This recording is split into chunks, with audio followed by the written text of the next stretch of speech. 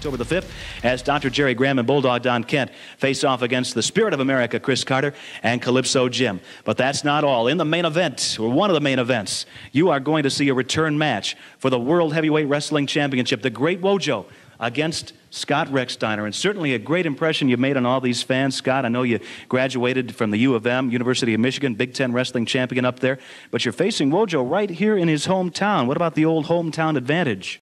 Welcome, fans, once again to another edition of Shooting It Straight with your old friend, Rudy. And our guest this week is one of the greats when it comes to wrestling announcers. You think of guys like Gordon Soley. You think of guys like Jim Ross. You think of guys like the one and only Chuck Allen. Well, here's a man sitting next to me who I am not only thankful that he's a friend of mine, but he's also a colleague of mine now.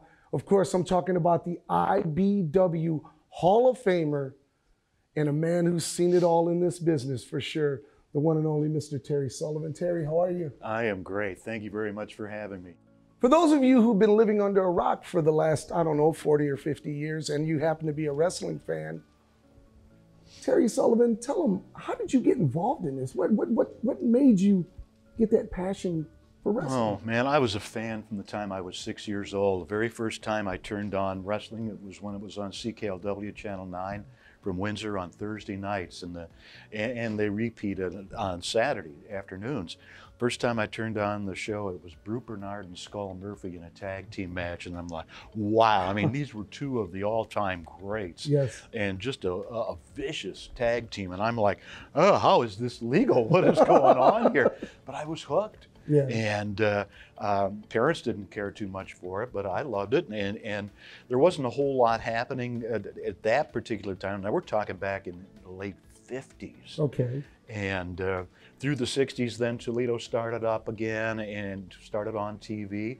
And I finally talked and cajoled my way to one of the matches at the Toledo Sports Arena.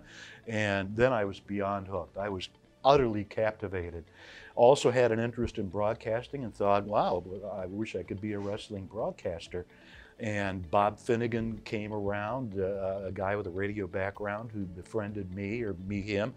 And I thought, wow, you know, I just aspired to be Bob Finnegan. And long story short, I became friendly with the promoter there, Martino Angelo, who introduced me to Les Ruffin in Cincinnati, who sort of put a good word in with the office, and I started ring announcing when I was in college in 1970 in Dayton, Ohio at this little union hall. Okay. And it all went from there. Within 6 months, I was doing TV at Cobo. Nice. Yeah. So you're from Toledo? Yeah. Okay, all right. Born and raised in Toledo. Yep. Okay. So some of I mean, everyone knows when you think of big time wrestling, and we're talking about, you know, Mr. Farhad's business from the 60s and 70s and even a little bit in the 80s. Mm-hmm. How did you befriend Sheik? He wasn't a guy who was approachable, but not at all. I was told that you were one of his favorites, you know, and that came from him telling me that. Yeah, he was an incredible person. I was always in awe of him whenever I was around him. It was almost like a dreamlike state. Am I really with this guy? Because he was always, from day one, bigger than life. He was always that, you know, madman from Syria that he was in the ring.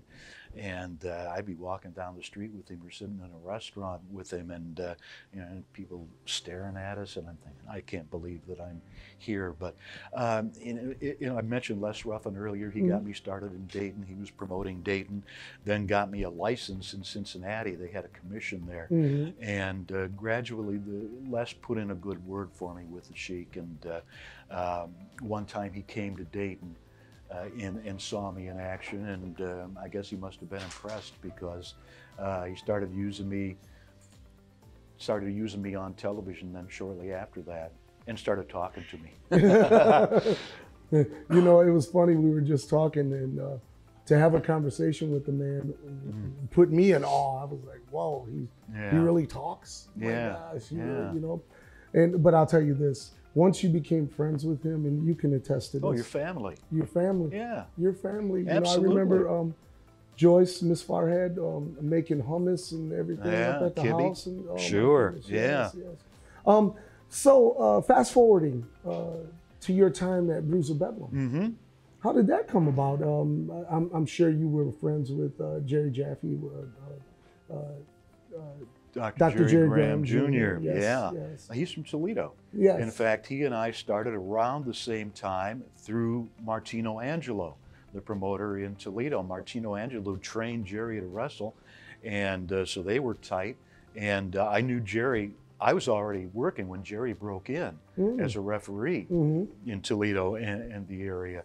So we maintained a relationship through the years. And I, after Bigtime folded, I was not interested really in doing anything anymore. And it's like after you've been to the top, you know, you can't recreate that. But then Jerry called me one day and told me about the plans for Bruiser Bedlam and Pass TV here in Detroit and the Premier Center. And at that time he was running locally and doing real well. Had a lot of some of the top guys from my day in big time wrestling, along with some of the newer people. And I said, yeah, you know, I sort of like the product. I'll give that a shot. And it turned out to be a great decision. Yeah. Let me ask you this. Being involved in the wrestling business as long as you have, like I said, I'm sure you've seen everything, ups and downs and inside and outs. When you walked away from wrestling after Sheik folded, is it true that you became a radio DJ? Oh, yeah. For RoX radio? I did, yeah. When I went to college, I went for communication, radio broadcasting, and got a job in Toledo in a rock and roll radio station. We were lucky enough, we were a whole new staff of people pretty much at FM 104 WIOT in Toledo, and took it to #1. In fact, within 6 months, we were the #1 station in Toledo, and a rating which has never to this day been equal. I'm talking back in 77, 78.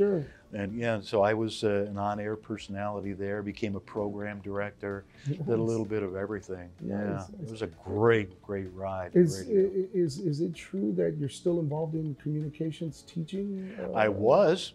I sort of evolved from radio to teaching radio at the University of Toledo. They had a student radio station there, and they wanted somebody to come in and sort of add a little structure and a background to it, professional background, and somebody to teach some classes as well. So I went in there and did that. I taught for 24 years and worked at the university for 33 years. Wow. I'm an old guy. Jeez, old as dirt. You're a veteran, that's for sure. Yeah, you're right, grizzled old veteran. The jack of all trades, if you will. Yeah. I don't know if we've mastered any of them. But no, we keep trying. That's all we can do. Now, you're part of International Big Time Wrestling. Yeah. Let's talk about that. What do you know, and you know, I always tell you this, me being the promoter, it is an honor to have you here. Like, it really solidifies that, one, you take the product serious, and because if you didn't, look, let's keep it real here. You wouldn't be wasting your time here if you didn't believe in what's going on here. Well, yeah, absolutely. I mean, not blowing smoke at all, but I watched your product when I came up with Jerry Graham a few years ago for the Hall of Fame. And I said, yeah, this is my type of wrestling.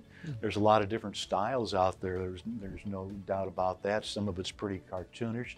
Some of it is beyond ultra violent, and some of it it's a bunch of backyard type untrained people, and that's not the kind of stuff that I choose to be involved in. Hey, I respect the people who do it, but that's not what I want to be involved in. I like wrestling the way it was on TBS, WTBS, 605 Saturday nights, and the days of big time wrestling and Bruiser Bedlam. Good quality wrestling, trained performers, and yeah, I find it really exciting to this day. Yeah. Well, we're happy to have you. Well, now we're at the point of the program where we like to pick our guest brain. Uh-oh. And what we do is we do a little segment here, and it is what comes to your mind when we say these names. Oh, yeah. We're gonna have 5 names I'm gonna give you. Okay. And one word, in one word, and we didn't practice this all day, by the way. And we're shooting it straight. So we're shooting here. Shooting. Okay? Watch out. Are you We're ready? Shooting. Yeah. First name, Supermouth Dave Tracy. Oh, friend. Luis Martinez. Smooth. Captain Ed George. An enigma. Sabu. Wow.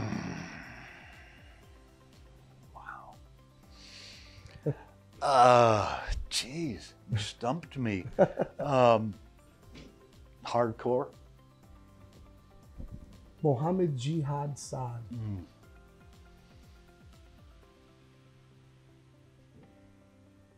Underrated. Rudy Hill. Veteran. Well, there you have it. The one and only Mr. Terry Sullivan, a part of Shooting It Straight with Rudy. We'll be back next time, but until then, make sure you continue to watch The Fix on Fight TV, The Fix on RoX-TV.com, and The Fix over at Amazon Prime. Once again, we'll see you next time. Thank you. Thank you, man.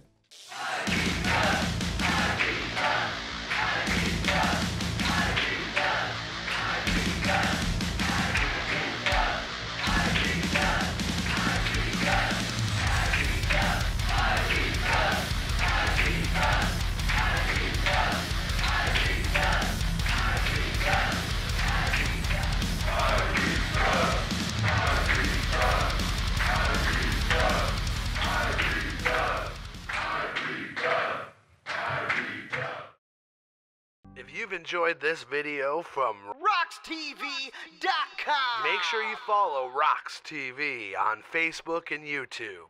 If it's underground, we're there.